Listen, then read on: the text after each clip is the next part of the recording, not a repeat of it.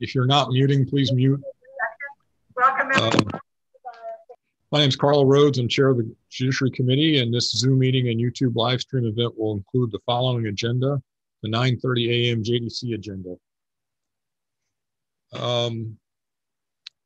Since this is the first hearing of the new session, I would like to just go ahead and allow, or please, if you'd like to, members of the committee, introduce yourselves. We'll start with the newest member, Senator Ocasio. Good morning. My name is Laura Ocasio, and I'm the current senator for Senate District 1 Hilo. Thank you. Thank you. Welcome. Why don't we go with the next new member, Chris Lee. Hi, okay. He's coming in right now. Okay. Why don't I switch to, for the moment, let's go to Senator Kim. Aloha, good morning. Senator Donna Mercado Kim from the 15th Senatorial District. And when we go, Senator Lee, we're just doing quick introductions since it's the first hearing of the session. Hi, everyone. Chris Lee, represent the windward side of Oahu in the 25th District. Thank you. Vice Chair Senator Keo Kolole, I don't see yet. Senator Favela, would you like to say a couple words? Aloha, Senator Kurt Favela, District 19, Eva Beach, Ocean Point, part of Eva Villages, and Iroquois Point. And since I took everybody out of order, I think I skipped over Senator Gabbard. Go ahead. Aloha and good morning. Senator Gabbard representing District 20. Most beautiful Senate district in the state, I might say. Aloha. I don't know about that. Objection. Objection. Objection. So noted. This meeting, including the audio and video of remote participants, is being streamed live on YouTube. You will find links to viewing options for all Senate meetings on the live and on-demand video page of the legislature's website. In the unlikely event that we have to abruptly end this hearing due to major technical difficulties, the committee will reconvene to discuss any outstanding business on Thursday, February 4 at 9 a.m. And a public notice will be posted on the legislature's website, and that will be all on Zoom as well. For the people testifying remotely, all testifier audio will be muted and video disabled until it's your turn to testify. Don't forget there's a 2-minute time limit per testifier, as there has always been since I've been chair of this committee. If there are temporary technical glitches during your turn to testify, we may have to move on to the next person due to time constraints. We appreciate your understanding and remind you that the committee has already received your written testimony. I'll be reading a list of people who submitted written testimony for each measure. We apologize if the closed captioning doesn't accurately describe the names. If you're interested in reviewing the written testimony, please go to the legislature's website, www.capitalwithano.hawaii.gov, and you'll find a link to testimony on the status page for the measure. Members, please wait to ask your questions of the testifiers until we have gone through all the testifiers for the measure per usual. Okay, we're starting out today with SB 200. This clarifies that candidates or other committee representatives as specified who make contributions over a certain amount prior to an election are required to file a late contribution report only if the candidate is on the ballot in that election. On SB 200, first we have Gary Kam for the Campaign Spending Commission. Let's see, now, does IT, do you turn him on or, okay. There we go. Hi, Chair, members of the committee. I stand on my written testimony in support. All right, thank you. Next we have Sandy Ma, Executive Director, Common Cause Hawaii. Morning. Good morning, Chair, Vice Chair, and members of the committee. We stand in our testimony in opposition. We think more disclosure is always better. Thank you. Thank you very much. That's all the written testimony we have on SB 200. Members, any questions for the two testifiers we have today? Let me see if I have anything here, just a second.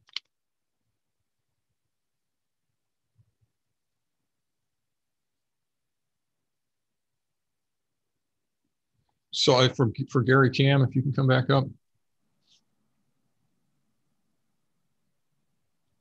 So just so I'm sure I understand the current situation. Does the statute being amended apply to persons who are not on the ballot for the general election? I mean, currently, if you're not on the ballot for the general election, you're still required to file the late campaign contribution report, even if you're not on the ballot. Is that correct? Yeah, because the late contribution report requirement is in a separate section of the law. So the 11-334 for the preliminary final supplementary reports, that one is the one that says that if you're on the ballot, then you have to file those reports. If you're not, then you just file the supplemental reports. So this late contribution report statute is separate from that one, and it doesn't say anything about being on the ballot or not. So, but it makes sense though. If you're not on the ballot, then you just file the next report that's applicable to you. Okay.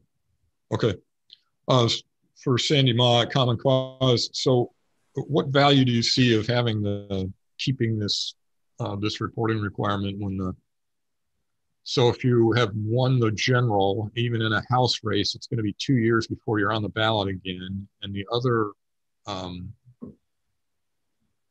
reporting requirements are still intact. So that's at least my understanding of the purpose of having the late spending report was so that if someone dumped a bunch of money on late in a race, then you'd get to be able to see who it was. But in this case, there's no race; it's already over. So I guess I'm not seeing. Maybe tell me what you're seeing. Why do you think we should keep it? Thank you. Sorry, I was just making sure my mute. I'm not on mute. I wasn't clear of all the scenarios for the reporting, and we're really leery of removing any reporting requirements. And so we're more concerned about removing a reporting requirement in case there is a report that we're missing. And so we're always erring on the side of caution to require more reporting than less reporting. Okay, all right, understood. Okay, members, any other questions on this one? Seeing none, let's go ahead and thank you very much, both the testifiers. Let's go ahead and move on to SB 294. This restricts civil asset forfeiture to cases involving the commission of a felony offense where the property owner has been convicted of an underlying felony, directs any forfeiture proceeds to the general fund. First on this one, we have Gary Senega for the Attorney General. I think I saw him here. Yes, go ahead. Good morning, Chairman Rhodes, Vice Chair Keoho Kalole, and members of the committee. My name is Gary Senaga. I'm here to testify on behalf of the Department of Attorney General, mainly just to provide comments and echo and tell you the concerns the AGs have on the bill. But we would like to start off by saying that the 2018 audit, which raised some problems that was discovered in the program, and the auditor offered recommendations for improvement. We're pleased to report that 6 of the 7 recommendations by the auditor have been implemented by our office, and we partially implemented the 7th. So 7 recommendations, we've successfully carried out what the auditors requested we do to improve the program. And these 7 include, of course, promulgation of the rules, provide more guidance for participants in the program, law enforcement, as well as interested parties or persons or owners of the property, clarity, transparency, and accountability. The one recommendation that fell short of full implementation is the auditor's recommendation that 20% of the forfeiture funds be used for drug education, prevention, and rehabilitation. The reason why that wasn't fully implemented was essentially there is a question as to the legality of that, of having monies distributed for that purpose. The auditor found that requirement in the bills, the the origination of the bill's purpose, but it was not put into the section of the actual statute in section 712A-16, which lays out how the department is to distribute the funds. Thank you very much. Next up is James Tabe, Office of the Public Defender. That was fast. Good morning. Good morning, Chair Rhodes. Good morning, Vice Chair Keohokalole and the committee members. First off, I just want to apologize to Vice Chair for misspelling his name in my written testimony. That won't happen again. But basically we do, I just want to state that there is a problem with the asset forfeiture laws, not only in Hawaii, but across this country here. I am sure that the law was first passed with good intentions, but obviously this committee and the bill points out many flaws in the process here. And I do urge all of you, if you haven't already, to view John Oliver's rant. We have a link in our testimony. I think he explains, or he basically, he sums up the problems of the asset forfeiture laws that we have here in Hawaii. Thank you. Okay. You do have one more minute if you want it. No, I'm fine. Okay, great. This long.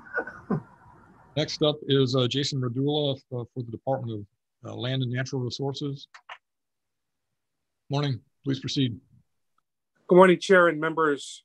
Jason Radula for DLNR. We will stand on our written testimony respectfully opposing this measure. Thank you. Thank you very much. Next, we have Max Otani, Director, Department of Public Safety, his designee. Hi, Senator Rhodes. Max Otani is not present in the Zoom call. Not present. Okay, he's in opposition. Next, we have Tricia Nakamatsu for Prosecuting Attorney, City and County of Honolulu. Good morning, Chair, Vice Chair, members of the committee, Deputy Prosecutor Tricia Nakamatsu. On behalf of the Department of Prosecuting Attorney, City and County of Honolulu. You have our written testimony. We are strongly opposed to this bill. The civil asset forfeiture program was specifically designed to run parallel to the criminal system, much like any other aspect of our civil courts is intended to run parallel or completely separate from our criminal justice system. That's why they have two separate standards. For example, you could have a drunk driver who has an administrative hearing, loses their license, then has a civil hearing, perhaps where they're sued by the family if they say they hit somebody. Then they could have a criminal hearing where they go to trial for the drunk driving itself. All of those would stem from the exact same act, the same wrongful act, but they have different repercussions and different standards. And that's just the way every aspect of our legal system is set up. So I think this bill, or we believe that this bill is ignoring the fact that it is not just asset forfeiture that has civil and criminal, different avenues, but also different repercussions for a single act. And civil typically deals with money, property, things like that, land use commission, liquor commission, DCCA hearings. Those are all preponderance of the evidence, and they're all civil hearings. Criminal justice system is beyond a reasonable doubt because that deals with somebody's liberty, their freedom. You can lock them up and put them in jail literally and not let them out, whether they want to or not. So that is why beyond a reasonable doubt is the criminal justice standard. And that is why there's a separate standard for civil.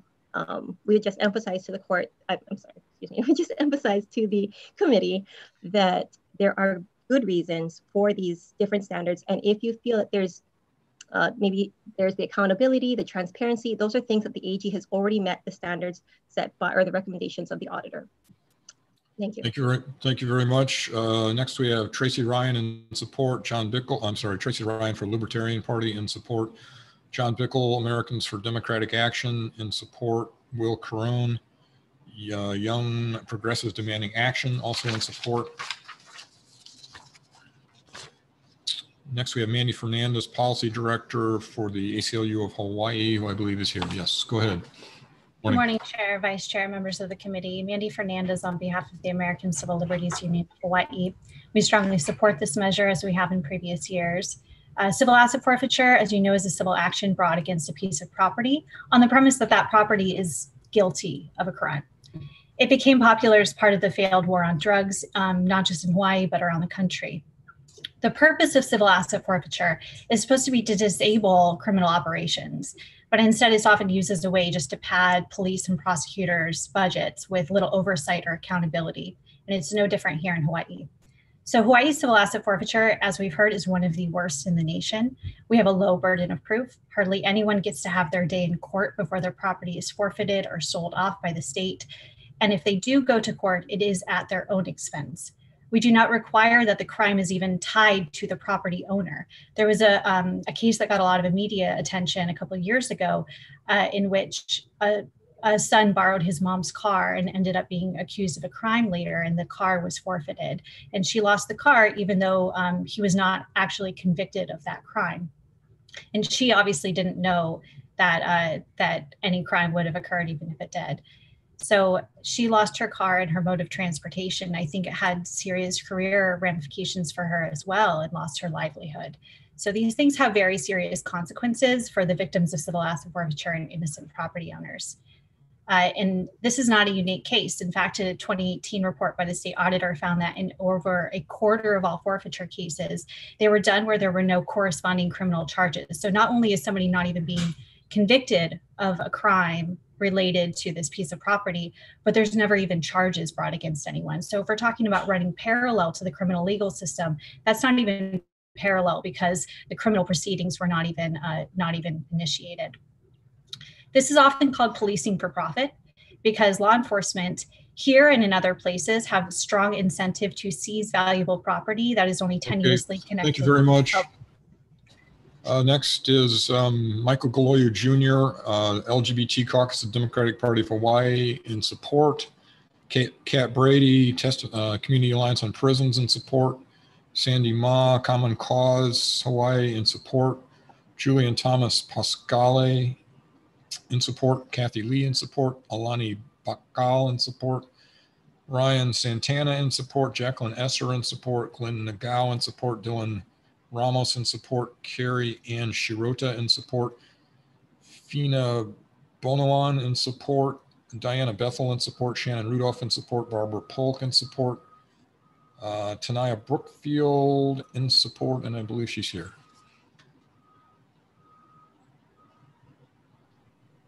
Good morning. Sorry, I had to unmute. No problem. I totally agree with everything that Mandy said. And I just wanted to add one additional thing that I'd like to see civil forfeiture eliminated completely and replaced with criminal forfeiture. That'd be the only change. So yes, I appreciate you guys for listening to my testimony, and that's all, keeping it short. Thank you. Thank you very much. Next is Christine Weger, excuse me, in support. Joseph Brown III in support. Philip Johnson, Major for Honolulu Police Department in opposition. Carla Allison in support. Joe Kent, Executive Vice President for Grassroots Institute with comments. Mary McHenry in support. Paul Ferreira, Police Chief for County of Hawaii in opposition. Victor Ramos also testifying for my police department in opposition. That is all the testimony we have on SB 294. Members, any questions? Chair, just one quick one for the. Lee, go ahead. Thanks. For the AG. Just going through your testimony, obviously this is not the first year that this bill has come up. We've passed it out of the legislature before.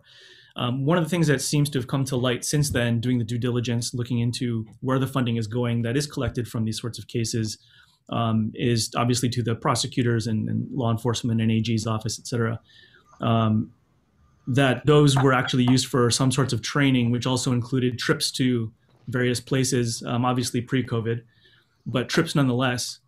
And I guess I was wondering, does it not strike you as a conflict of interest that property seized at the determination of the AGs and law enforcement can be used for those sorts of purposes that benefit its own staff? Hello. Well, regarding that specific example you've given about trips to Vegas, I know we talked about it last year. Here we go again. Once the money is dispersed by the department to the various law enforcement agency, the police department, prosecutor, it will be up to them how they spend it. And they do probably, I hope they have a ledger or some kind of record keeping of how they spend it. There is a discretionary funds that the AG does take control over, has control over, and is on a case-by-case recourse by the various law enforcement agencies. And I can speak to that. About conflict of interest, for them to seize property and then use it for such things, well, I don't know what to say. That you view that expenditure of going to Vegas for a conference as being over the top, but I'll let the counties address that if they care to. But regarding expenditures this past 2019 to 2020 fiscal year, there wasn't a whole lot recovered in the forfeiture fund for distribution. But I can tell you, as far as what we reported in our annual report, $5,800 went to training, and the note that I have about that expenditure was for Glock operators training. So this is for one of the departments, law enforcement on the front lines who it was spent for.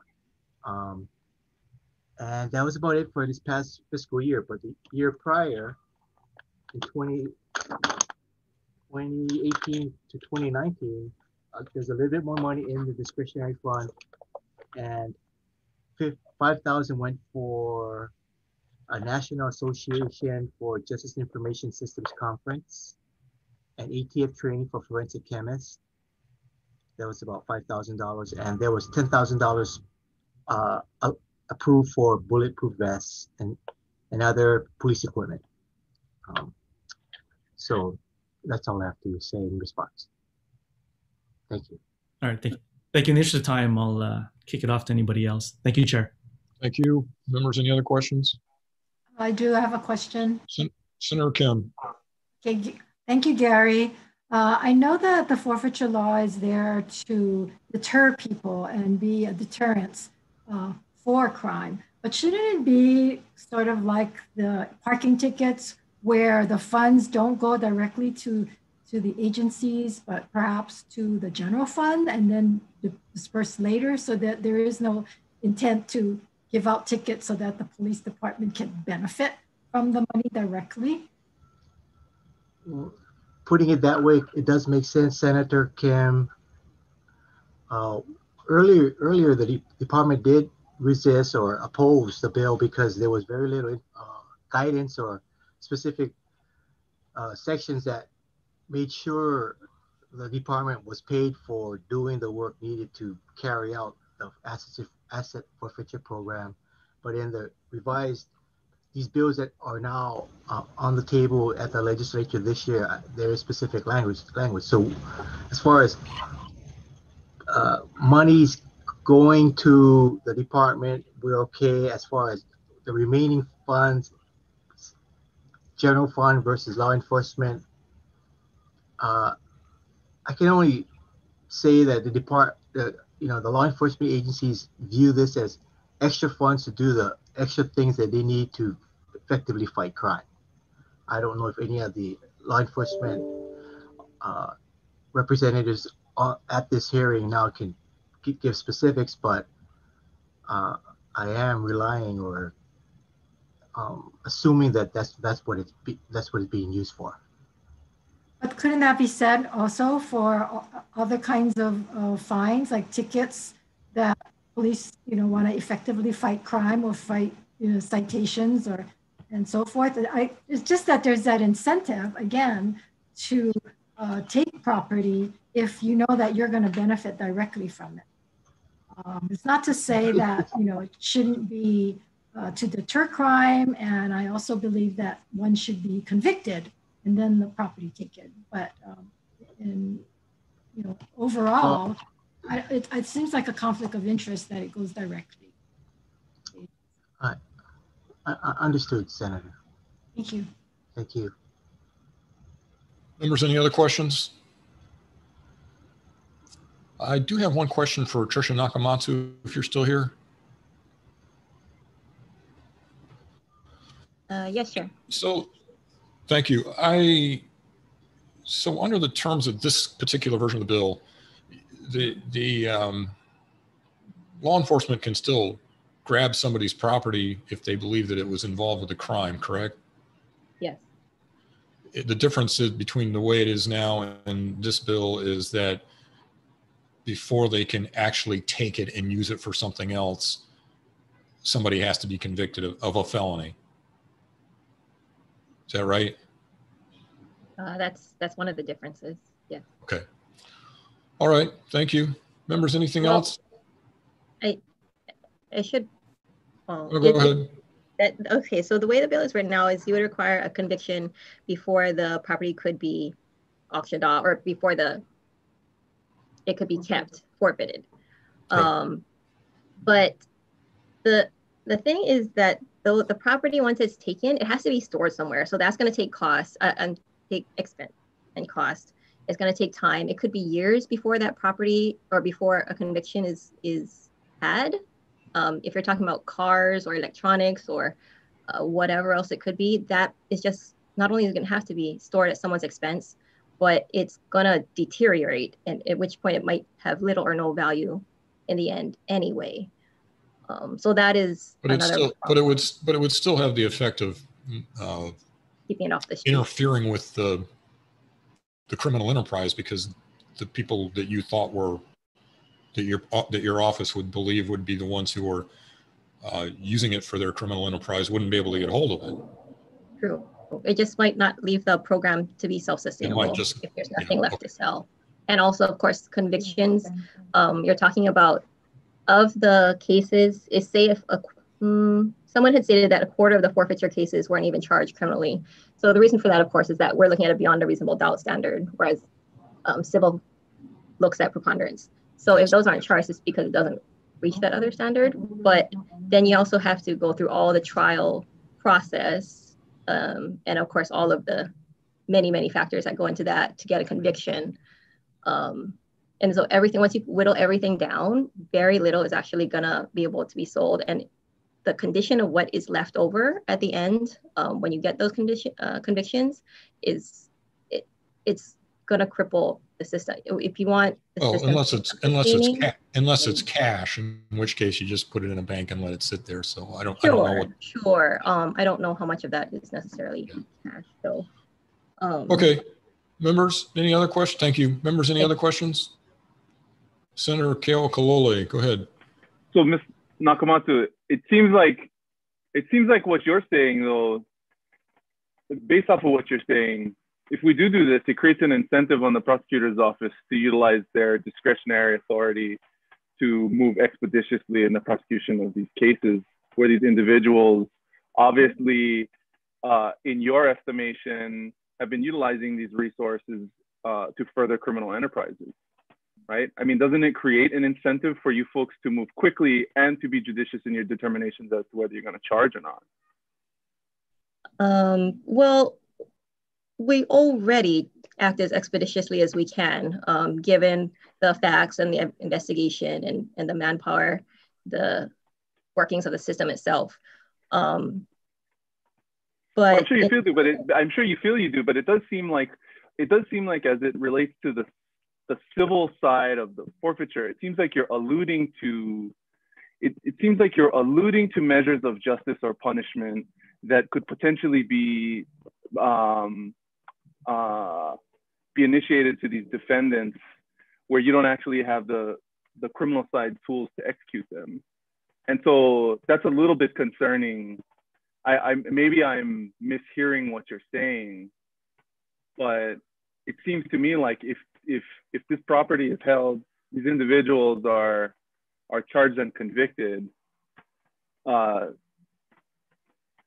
justice is facilitated, right? The assets that have been used in the commission of these criminal enterprises or these criminal violations are no longer in their possession, and they weren't able to utilize them to skirt the criminal justice system. Except so, I mean, for any reason. I'm sorry, I'm sorry. But then we have to give it back if they're not charged or not convicted criminally. Well, you should give it back if they haven't been convicted of a crime.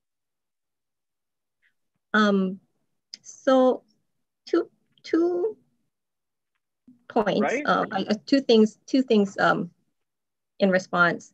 Well, one, as everybody knows, it's not always the defendant it's not always the defendant's property that's taken. For example, and this is just a hypothetical, like the dad who perhaps knows his daughter deals drugs and lets her use the car even though she has used it to deal drugs in the past, things like that. And then perhaps the legislature and in working with you folks should consider other statutory changes to make sure that we capture the crime or the misdeed being conducted by those ancillary individuals that are not associated with the crimes charged. I suppose that is a policy. I'm okay there. Thank you, Chair. Want to charge those people. I mean, I guess if the legislature wants us to, that would be a policy call. The other thing is that the property. I agree with you. I think it's a policy call. So thank you. Okay. Thanks, Chair. Thank you. Thanks, Ms. Nakamatsu. Any other questions from members? Okay, if not, let's go ahead and move on to the next bill, which is SB 309. This adds the intentional disclosure or threat of disclosure of certain types of deep fake images or video to the offense of violation of privacy in the first degree. First up for SB 309 is Chris Van Marder for the prosecuting attorney. Good morning, Chair Rhodes. Chris Van Marder, Deputy Prosecutor. So as the chair knows, SB 309 was part of a larger bill that was introduced last year that was part of our 21st Century Privacy Law Task Force, which Senator Lee was a part of and chaired. So I know he's familiar with the background of this part of the task force's efforts. So SB 309 passed out of the task force without any opposition. It was heard by the legislature. It passed out of the House with 0 opposition. It was heard by the Senate, the Consumer Protection Committee. They had no objection to this part of that bill. And this bill, unfortunately, stalled when it reached the Senate Judiciary Committee. And I believe that was primarily based on testimony, written testimony from the Motion Picture Association of America. And they have resubmitted their written testimony. It's basically the same as last year. And I want to address a couple of points in their written testimony because the points that they're attempting to make are not valid reasons for not moving forward with this bill. So the third paragraph of their letter, they point out that the Supreme Court has recognized certain categories of speech that fall outside of the First Amendment's protection. But what they don't mention when they cite this case, United States versus Alvarez, is that the United States Supreme Court itself has said in that very case that they quoted that this is the type of legally cognizable harm associated with the false statement that falls outside the First Amendment. And the example they give, and I'll just quote the exact words, an invasion of privacy. Okay, so the case they cite in their written testimony itself points out that false statements made in connection with an invasion of privacy that is meant to harm substantially a victim falls outside the scope of the First Amendment. Thank you very much. Members may have questions for you, but that's the end of the 2 minutes. Next up, we have Melissa Paddock, Motion Picture Association. Hi, Senator Rhodes. Melissa Patak is not in the Zoom room at this time. Oh, okay. They are in opposition. Next is Chris Cofield, Imua Alliance in support. Mauricia Palma Elmori, Executive Director, SAG-AFTRA, the Hawaii local in support. Halem Carrera, also with SAG-AFTRA, in support. Venus Arthur, testifying for ILWU Local 142, in support. Faith Faye, in support. Leanne Tevis, in support. Kelly Rice, in support. Scott Rogers, in support. Jean Simon, in support. Deborah Glazier, also for SAG-AFTRA, in support. Makana Paris for the Ironworkers Stabilization Fund, in support. Joseph O'Donnell, also for the, for the Ironworkers Local 625 in support. Tricia Nakamatsu, Deputy Prosecuting Attorney in support. Lindsay Vierhelig for the, wait a minute, is this the right? Oh, I'm sorry. Let me be sure I have the right bill here. Just a second. Not me.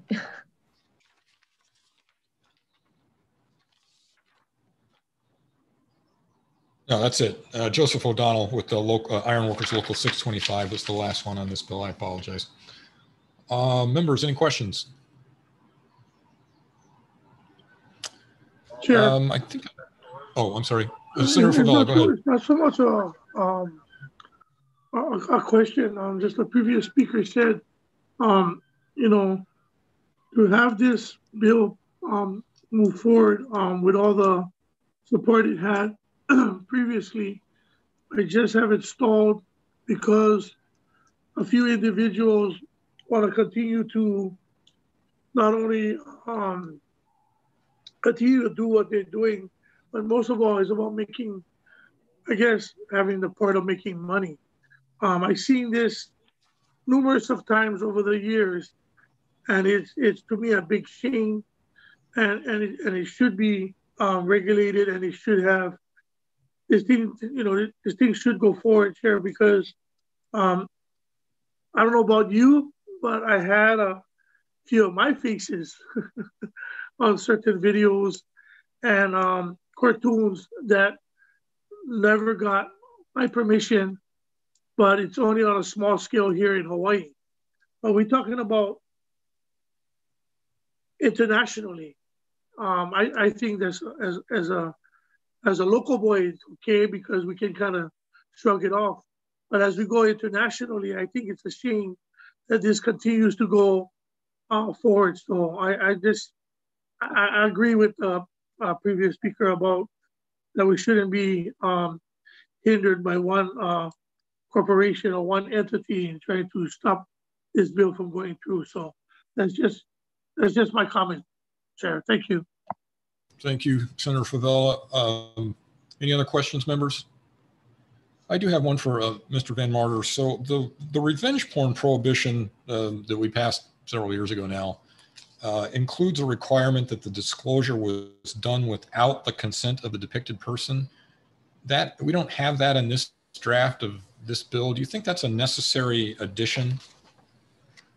No, I don't, Chair. And the reason why is because the very essence of what's going on here is the perpetrator is taking the known image of the victim, for example, the portrait headshot, and they're using software to copy and paste that onto another person. It's typically depicted in pornographic settings. So I think there's really no likelihood that a victim would consent to having their face put onto another person's body and then put on the internet in the form of a picture or video.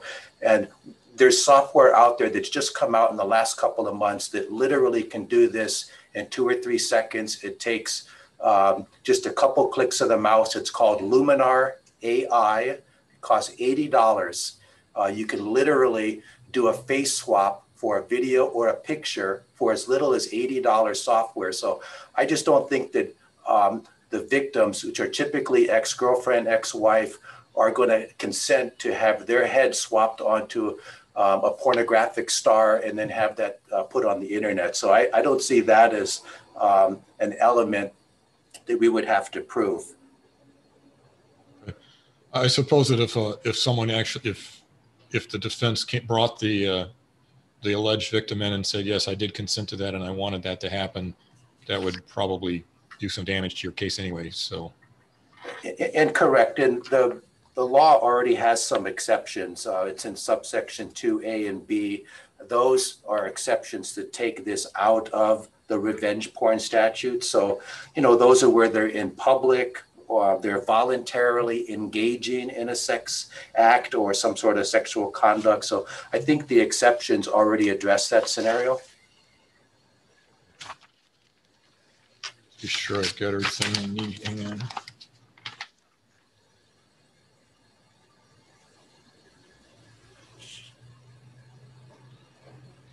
Okay, so I guess the other question would be that, so the proposed expansion of the privacy law includes for the deep fakes requires both that the perpetrator have acted intentionally and with the intent to substantially harm.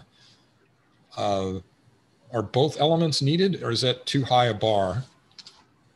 Well, that's a good question, Senator. So if you look at subsection B, which is already there, it does include the same intent language as to the result of conduct. And it's that element that brings this within the Constitution. So I would submit that it's critical that we do include the intent provision, because that's what's going to bring it within the Constitution, because no one has a First Amendment right to engage in this sort of conduct with the intent to harm the victim in the way that the statute is proposing. So if we were to not have the intent as to conduct and intent as to result, I think it would be problematic constitutionally. Okay. And so that's why when we did the revenge porn statute, we created it that same way. So you would prefer both? Correct. Okay. Okay, that's it for me. Members, any other questions? Yeah, Chair, just one more. Senator Favela, go ahead. The reason why I'm saying what they were saying earlier is that the problem is not only the software is cheap. I mean, they're advertising all over Facebook. You can make animals, whatever, but the intention was these programs was to be cute. But people are using it for child pornography. So I'm gonna put a child's face on a naked lady. Those kinds of stuff is being problematic and very disturbing. And this is the reason why, like you said, I think we need both of them. I totally agree. So that's the only disturbing part that I've been getting a lot of emails on this. And, you know, thank you guys for taking up this measure. But I think it's something very serious to look into, because of, you know, we got to protect not only our family, but we got to protect our kids. They cannot be having their face on naked bodies all over the place. That's not porno. Thank you. Thank you. Looks like one of the people who wanted to testify in person, Melissa Paddock, is now here for the Motion Picture Association. Ms. Paddock, if you'd like to testify, as you're aware, it's a 2-minute limit. Go ahead. So first of all, my apologies. My time was off, and I sincerely apologize for not being there on time.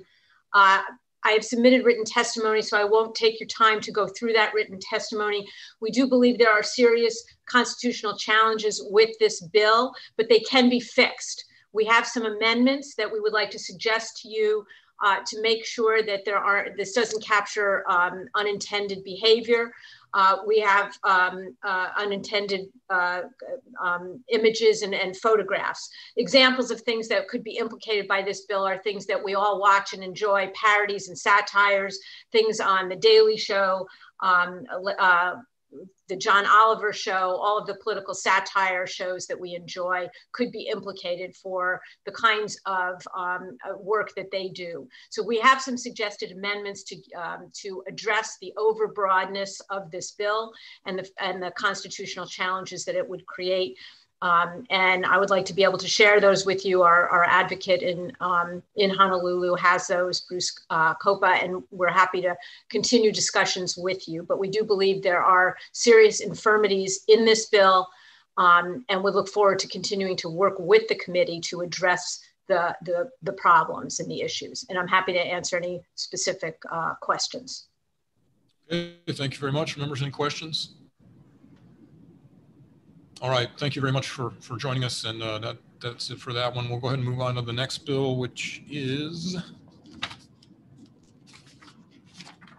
SB 343, relating to sexual assault on an animal, establishes the crime of bestiality, provides that the bestiality that subjects a minor to sexual contact with an animal or is committed in the presence of a minor.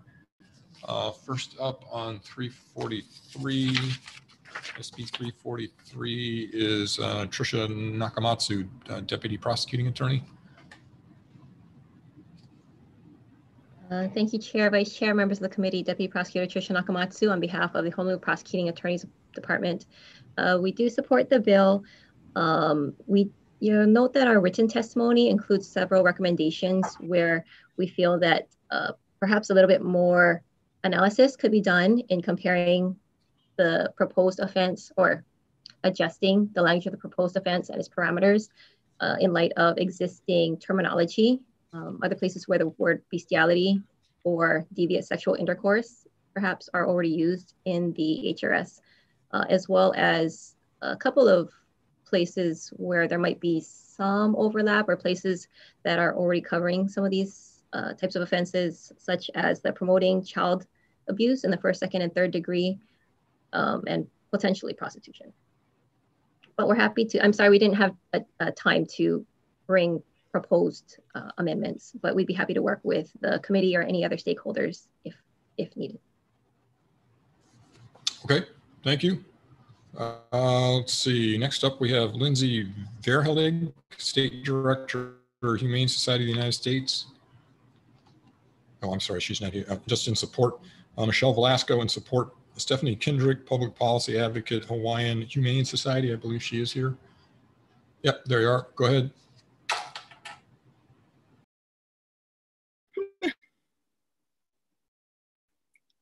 You guys hear me? Okay. Stephanie Kendrick, Public Policy Advocate for the Hawaiian Humane Society. Thank you, Chair, Vice Chair, and members for hearing this bill. It's good to see your faces, even from remotely. You do have our testimony in support. I wanted to spend my time with you this morning talking about the urgency of passing this bill. I spend as little time as possible on social media, but I have brave friends who flag things for me, and I understand that Reddit has blown up with some criticism of the legislature for taking this measure up when you have more important things on your mind, such as our economic crisis. I do not want to at all minimize our economic crisis, but I would point out that this bill does not require any state funding.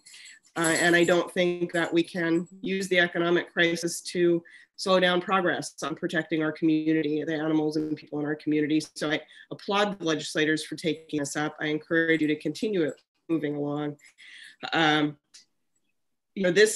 Passing this bill is probably going to show us things that we don't want to know about our community. And what they've found in states across the country as these laws have passed over the last 20 years is that arrests for bestiality related offenses have gone up 800%. Louisiana, one of the most recent states to pass such a law in 2018, in the first 6 weeks of this year, they've had an arrest on 34 counts of pornography involving juveniles and 8 counts of pornography involving animals. That suspect is being held on $13 million bail. Another suspect was arrested in January in a shootout with local sheriffs, attempting to take him into custody on 36 counts of sexual assault of an animal. He's also facing 7 counts of child pornography. Those crimes tend to be linked in a lot of these cases. So this really is about protecting our animals and our people. And I urge the committee to pass this bill. Thank you for your time. Thank you very much. Next up, we have Anna Neubauer for the Hawaii Association of Animal Welfare Agencies. Hi, Senator Rhodes. Sorry, Matt. I was just going to say that I can speak for Howa, if that's okay with you. Anna could not make the hearing. That's okay. Thank you. She in support. We'll go ahead and move on. Martha Randolph for the Environmental Caucus of the Democratic Party of Hawaii in support. Inga Gibson for Pono Advocacy. I think she's here. Go ahead. Aloha, Chair Rhodes, members of the committee. Inga Gibson on behalf of Pono Advocacy. In strong support of this measure, per my written testimony, I have unfortunately dealt directly in the investigation of a number of what are formerly known as bestiality cases. And it's unfortunate, but this is something that does need to explicitly be prohibited within our existing animal cruelty statute. Obviously, these cases are difficult to investigate. My colleague, Jenny Edwards, I just saw is actually on the call. She and I worked one of the most, I hate to say, notorious horse bestiality cases 15 years ago in Washington State. So I'll let her speak to more of the details, but it was one of those cases where it wasn't until there was a case that hit the media did the legislature act. That's what happened in Washington State, and we subsequently enacted a anti-animal sexual abuse bill in 2006. But I know this isn't something you read about all the time. Unfortunately, it does occur. And so we urge your support, and I'll defer to Jenny Edwards for any of her further experience. And Buster says thank you. Okay. He's available for adoption. for Angel. Thank you. Next, we have Kathy Gogol for Animal Rights Hawaii and support Marion Husenbu for Animal Interfaith Alliance in Britain in support.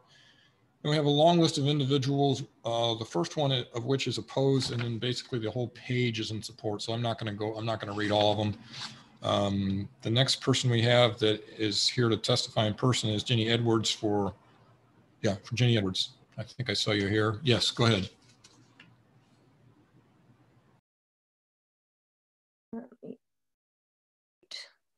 Can you hear me? Okay. Thank you very much for allowing me to be a part of this amazing bill that is finally, hopefully, going to get passed this time around. I know you guys have looked into this matter quite a bit. It's a difficult subject to tackle. So I appreciate your sticking with it and being willing to work together to make this a reality. What I'd like to do, actually, I did submit written testimony. I think it got there just a little late, probably because I was amending it to the last minute.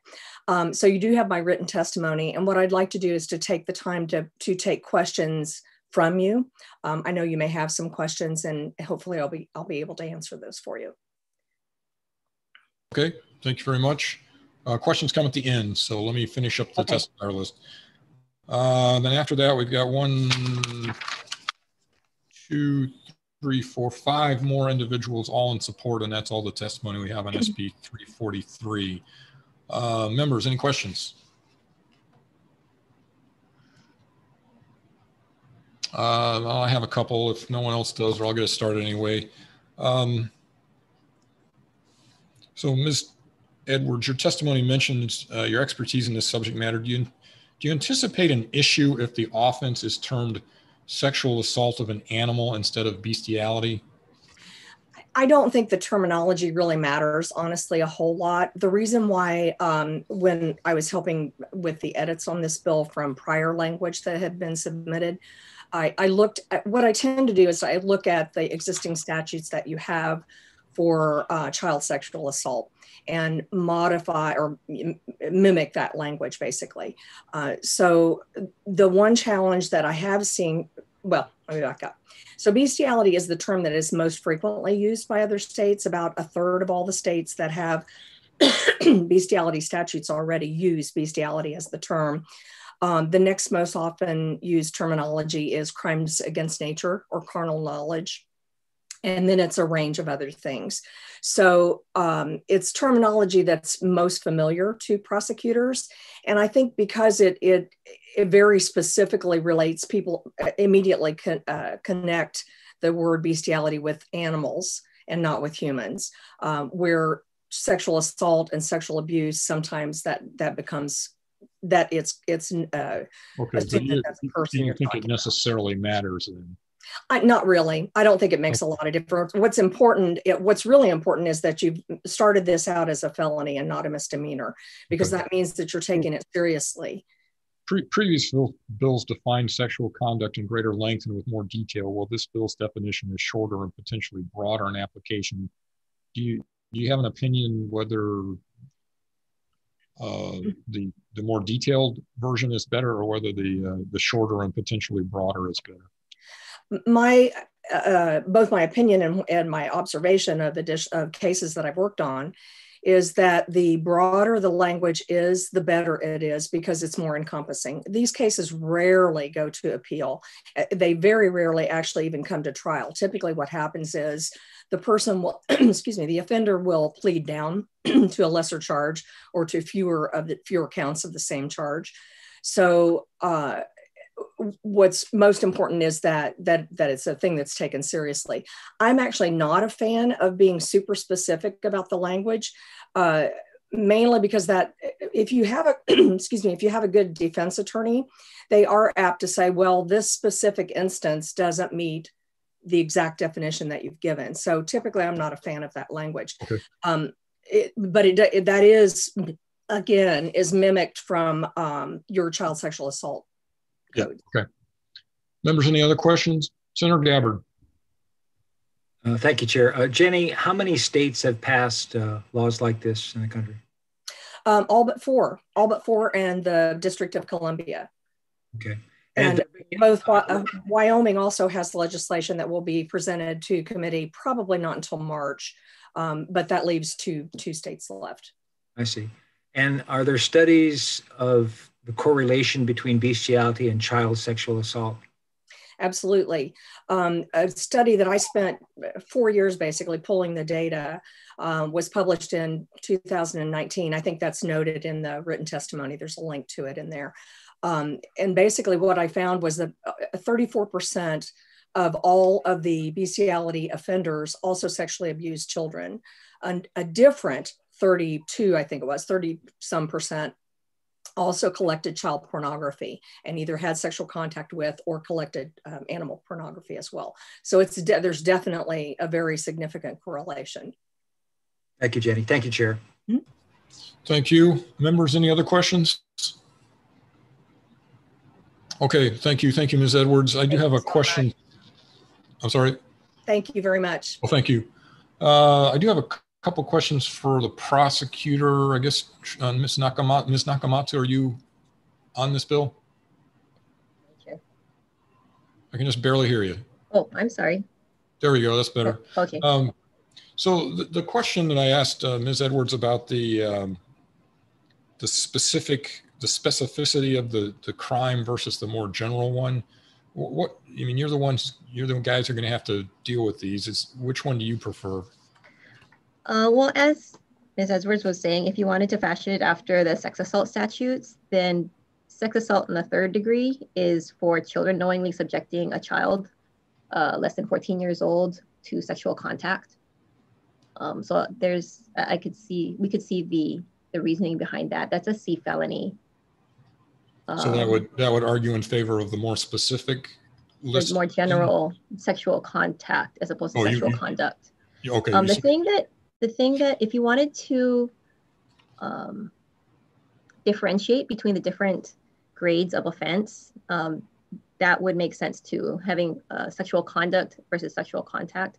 Conduct such as penetration, you might want to judge different or penalize or view differently than mere contact. Whereas currently this statute would basically lump all of that together. Okay, so bottom line is you prefer the broader definition that's in the bill now as opposed to the, I'm sorry, I'm unclear as to which side of that you came from. I think it's just a different approach. Because if you wanted to lump everything together as a C felony, and if minors are involved, B felony, whether it's contact or penetration conduct, then this would do that. Okay. But if you want to parse out different grades of the offense, then you would get into more specific things like separating contact from penetration from perhaps other types of conduct. I think. So then paragraph A and G of the bill prohibit similar activities, subjecting an animal to sexual contact and subjecting an animal to sexual contact in the presence of a minor, respectively. Mm-hmm. Doesn't the general prohibition against subjecting an animal to sexual conduct apply to situations where it is done in the presence of a minor? Yes, and that was something we noticed as well, is that there's a lot of overlap in the different subsections of the bill. That's not necessarily a bad thing because we can charge under multiple subsections. I don't think that would necessarily be a problem. Okay, all right. I think that's all the questions I have. Just a second, let me double check. Yeah, members, anybody, that's it for me. Anything else from anybody else? Senator Kim? No. Okay. All right, thank you very much. We'll go ahead and move on to the next bill. If I can turn the page in my sheets here. Okay, next up is SB 399.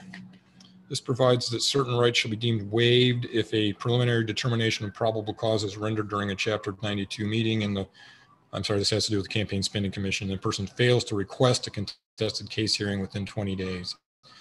Allows the Campaign Spending Commission to have an order confirmed as a judgment by the First Circuit, giving an order the same force and effect of any other judgment issued by the Circuit Court. And there would be no appeal because it would simply be a judgment. First up on 399 is Gary Kam for the Campaign Spending Commission. Morning again. Can't hear you.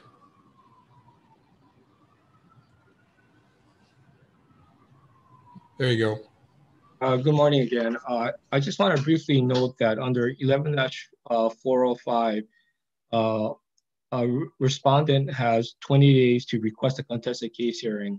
And if they don't, then the preliminary order of the commission becomes final, and an appeal can be taken on the final order. Thank you.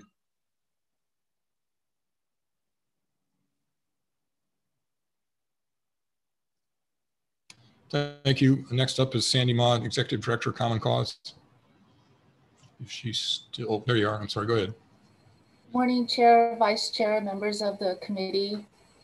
Common Cause Hawai'i stands on its written testimony in support of 399. We're just concerned that any order confirmed in the circuit court is not appealable.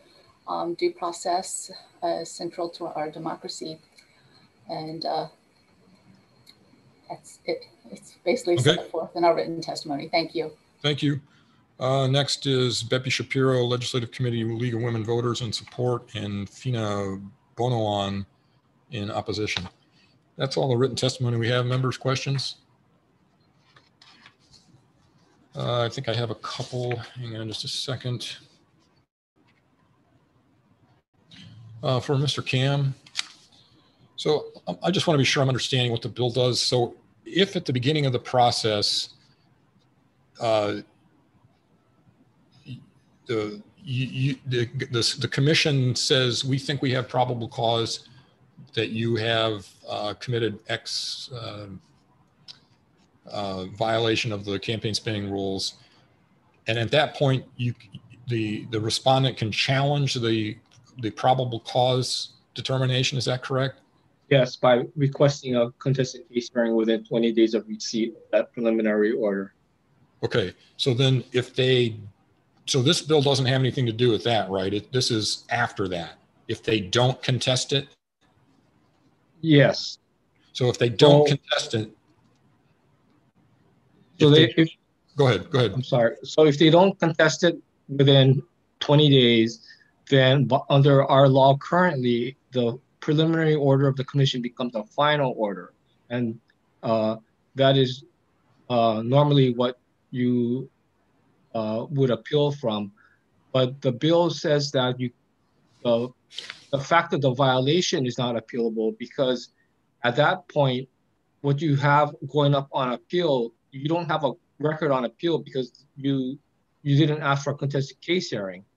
There was no contested case hearing. So the court can only enforce that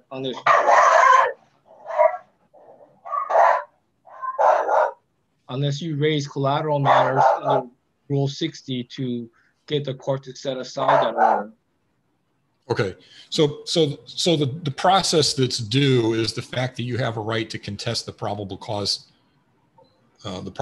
determination.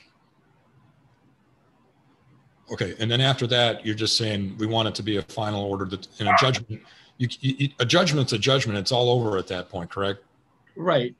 So this bill is mainly to assist the commission in collecting on these orders, enforcing the order and collecting on the fines.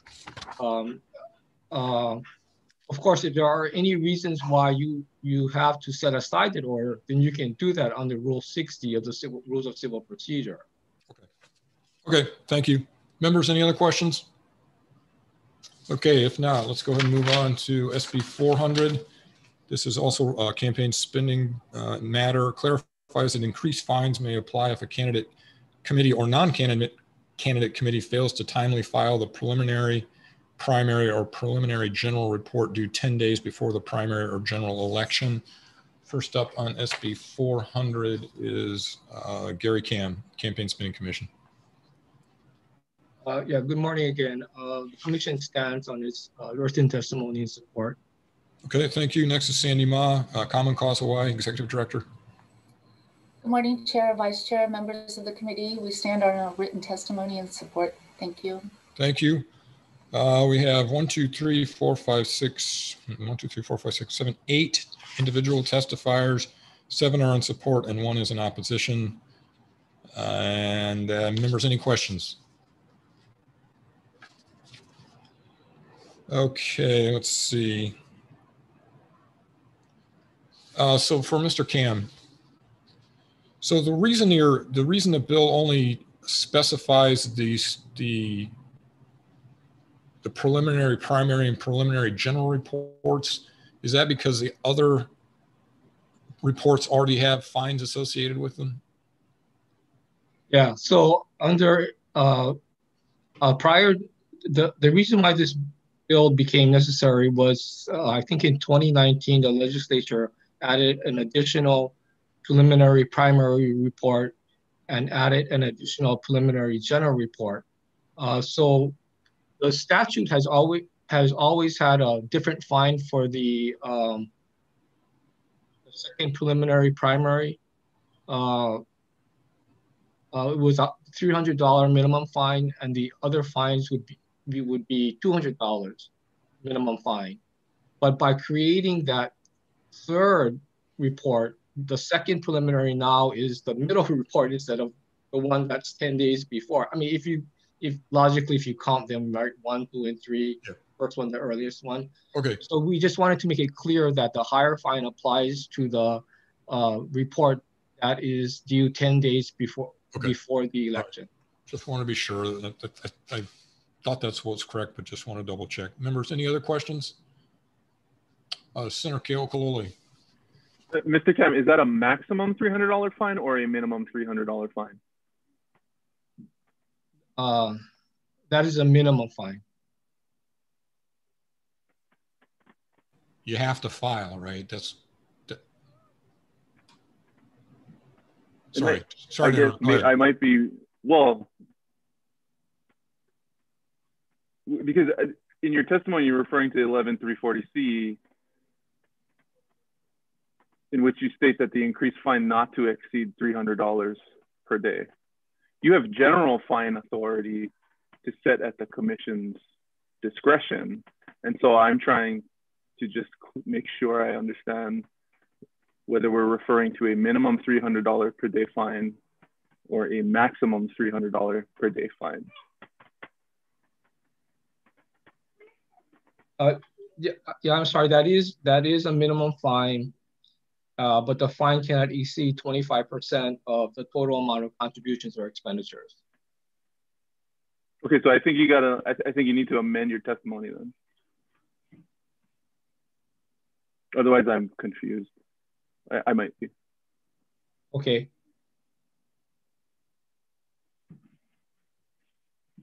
Okay. Okay, thank you. Thank you. Anyone else? Okay, let's go ahead and move on to SB 401, also a campaign spending bill. Increases the amount of the fine for campaign spending law violations that may be assessed against a non-candidate committee making only independent expenditures and that has received at least one contribution of more than $10,000 or spent more than $10,000 in an election period. Allows the Campaign Spending Commission to order that the payment of a fine assessed against a non-candidate committee or any portion thereof be paid from the personal funds of an officer of the non-candidate committee. First up on 401 is Gary Cam, campaign spending. The commission stands on its testimony and support. Thank you. Next is Sandy Ma, Executive Director, Common Cause. Good morning, Chair, Vice Chair, members of the committee. We stand on our written testimony and support to raise the fines for PACs and super PACs to be comparable to individuals. Thank you. Thank you.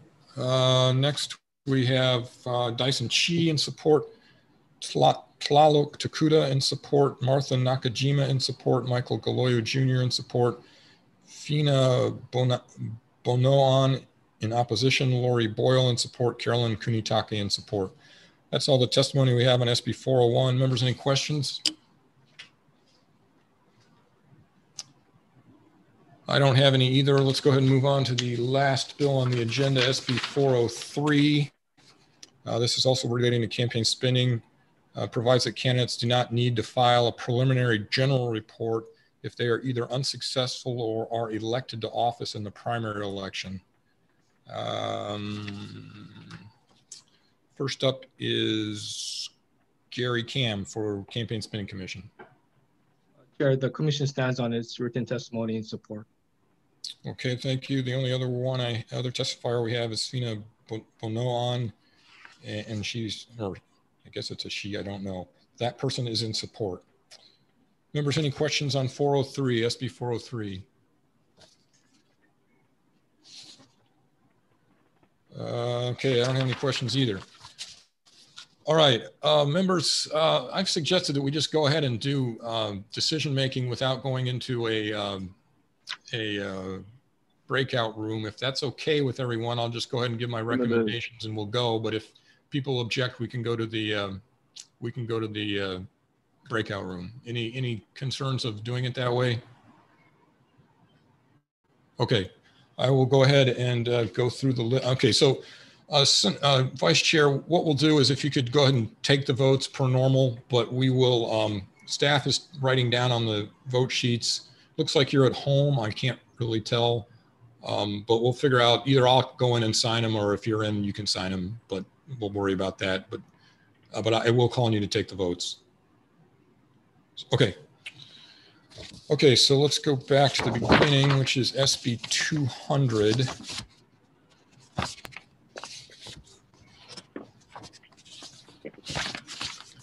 This clarifies that the candidate or other committee representatives as specified who make contributions over a certain amount prior to an election are required to file a late contribution report only if the candidate is on the ballot of that election. So if you've won in the primary, you don't have to file a late report at the general because you're not on the ballot. Recommendation on this one is to pass unamended. Any questions or concerns? If not, Vice Chair. Members voting on Senate Bill 200, the chair's recommendation is to move this measure. Is to pass unamended. Chair Rhodes? Aye. Vice Chair goes aye. Senator Ocasio? Aye. Senator Gabbard? Aye. Senator Lee? Aye. Senator Kim? Aye. Senator Favela? Aye. Chair recommendation adopted. Thank you very much. Next up is SB 294. This is this restricts civil asset forfeiture to cases involving the commission of a felony where the property owner has been convicted of an underlying felony offense and directs any forfeiture proceeds to the general fund. The recommendation here is to pass out with some amendments. Reflecting the AG's testimony, we'll remove the language in the preamble about the negative auditor's report and that they have cleaned up most of the questions that the auditor was concerned about. And we'll also add language to say nothing in this bill, words to the effect that nothing in this bill prohibits forfeitures authorized in other chapters. There are other forfeiture procedures that are used in other contexts. And I think there's text as well. Any questions or concerns? Seeing none, Vice Chair.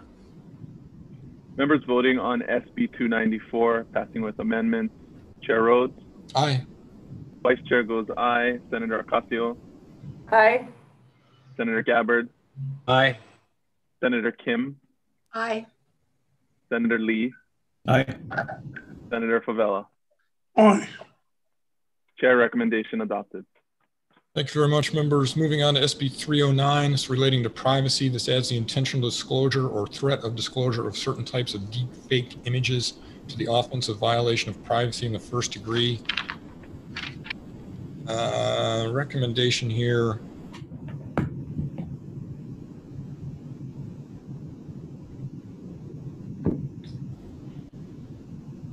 Let's see. The recommendation here is to pass with just text only. Any questions or concerns? If not, Vice Chair. Chair, so that's unamended, right? No, with technical amendments. Okay, so members voting on SB 309, Chair's recommendation is to pass with amendments. Chair Rhodes. Aye. Vice Chair goes aye. Senator Ocasio. Aye with reservation. Senator Ocasio with reservations. Senator Gabbard. Aye. Senator Kim. Aye. Senator Lee. Aye. Senator Favela. Aye. Chair, recommendation is adopted. Thank you very much. Next up is SB 343. This establishes the crime of bestiality, provides that the bestiality is a Class C felony or Class B felony if the offense subjects a minor to sexual contact with an animal or is committed in the presence of a minor. Our recommendation is to go ahead and move this out. Hang on a second. I'm going to find my...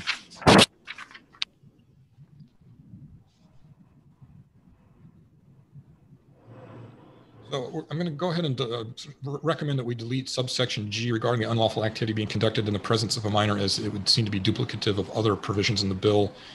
And we'll go ahead and use the term sexual assault of an animal instead of bestiality. There's other statutes where bestiality is used, and we'd like to not get tangled up with them. And I believe there'll be text as well. Questions or concerns? If not, Vice Chair. Members voting on SB 343, the recommendation is to pass with amendments. Chair Rhodes. Aye. Vice Chair goes aye. Senator Ocasio. Aye. Senator Gabbard. Aye. Senator Kim. Aye. Senator Lee. Aye. Senator Favela. Aye. Recommendation adopted. Okay, thank you, members. Next up is SB 399, I think. Yep, it is. This is a campaign spending bill, provides that certain rights shall be deemed waived if a preliminary determination of probable cause is rendered and the person fails to request a contested case hearing within the 20 days. Allows the campaign spending commission to have an order confirmed as a judgment by the First Circuit, giving the order the same force and effect of any other judgment issued by the circuit court, which generally means there's no appeal. In this case, it will mean there's no appeal. Recommendation here is to go ahead and pass it with technical amendments only. Any questions or concerns? If not, Vice Chair. Members voting on Senate Bill 399, passing with amendments. Chair Rhodes. Aye. Vice Chair goes aye. Senator Ocasio. Aye. Senator Gabbard. Aye. Senator Lee. Aye. I went out of order again. Senator Kim. Okay, aye. Senator Favela. Aye. Recommendation adopted. Thank you. Next up is SB 400, clarifies that increased fines may apply if a candidate committee or non-candidate committee fails to timely file the preliminary, primary, or preliminary general report 10 days before the primary or general election. Recommendation is to pass with technical amendments only. Questions, concerns? If not, Vice Chair. Members voting on SB 400, the recommendation is to pass with amendments. Chair Rhodes. Aye. Vice Chair goes aye. Senator Ocasio. Aye. Senator Gabbard. Aye. Senator Kim. Aye. Senator Lee. Aye. Senator Favela. Aye. Recommendation adopted. Thank you very much. Next up is SB 401, another campaign spending bill, increases the amount of the fine for campaign spending law violations that may be assessed against the non-candidate committee making only independent expenditures and that has received at least one contribution of more than $10,000 or spent more than $10,000 in an election period. Allows the CSC to order that the payment of a fine assessed against the non-candidate committee or any portion thereof be paid from the personal funds of an officer of the non-candidate committee. Recommendation here is to pass unamended. Questions or concerns? If not, Senator Keokalole. Members voting on SB 401, the recommendation is to pass as is. Chair Rhodes. Aye. Vice Chair goes aye. Senator Ocasio. Aye. Senator Gabbard. Aye. Senator Kim. Aye. Senator Lee. Aye. Senator Favela. Aye. Chair recommendation adopted. Thank you. Next up is the last bill, SB 403. provides that candidates do not need to file preliminary general reports if they are either unsuccessful or are elected to office in the primary election.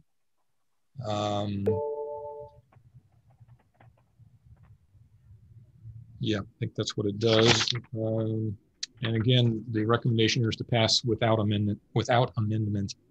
Any questions or concerns? If not, Vice Chair.